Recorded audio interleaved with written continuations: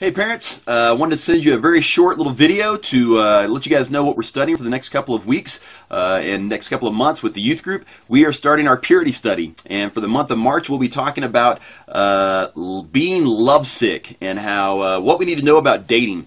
And so we want to encourage you to make sure your teens are coming to church on Sunday morning for class. Get them out of bed. You get out of bed. It's important for them to be there.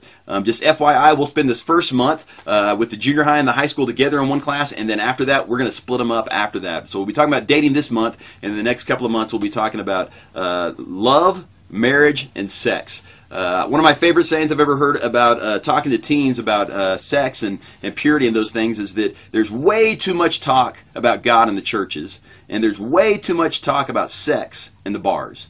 We would all be well served to swap topics. And so that's what we're going to be doing for the next couple of months. We're going to be switching topics, and we're going to be talking about sex here at church. We want to encourage you guys to have them there Sunday morning for class so that they can hear these conversations and hear the study. But we also want to encourage you, once you get done on Sunday mornings, we parents, we want to encourage you guys to talk to your teens about what they learned. Not just talk to them, but talk with them. We're going to provide for you guys every week questions for you to talk to your kids with about the topic for that Sunday morning. If you'll go to our website, which I'll have a link on an email I'll send out to you, go to our church's website and then go to Get Connected and then go to Family Ministry. You'll find a link that's called Teen Parent Q, and that's going to have videos, it's going to have discussion questions, it's going to have a breakdown of what we talked about on Sunday morning, and that's going to give you something that you could talk to your teens about and visit with them. So just so you know, the question that we want to talk to your kids about this week is share with them a time in your life when dating was more of a curse than a blessing.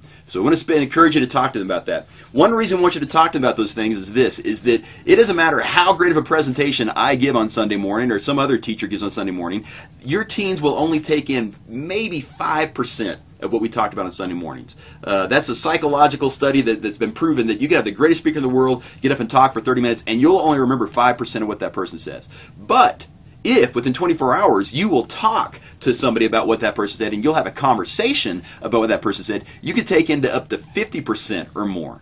And so we want to encourage you to help your teens take in 50% or more by having these conversations with them.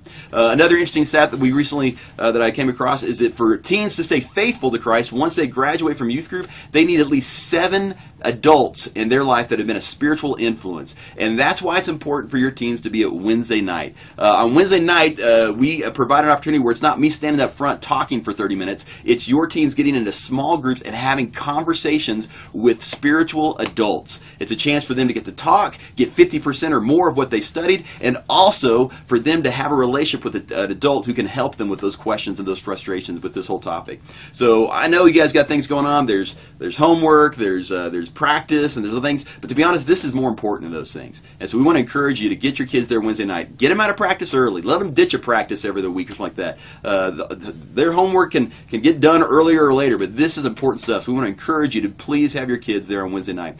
We got all this information on our website, and I was sending out an email to all the parents today with all this information, so be sure to go to those websites, read these emails, check that stuff out, and get your kids to be a part of this wonderful study. Thanks, and we look forward to more conversations with you guys over the next several weeks.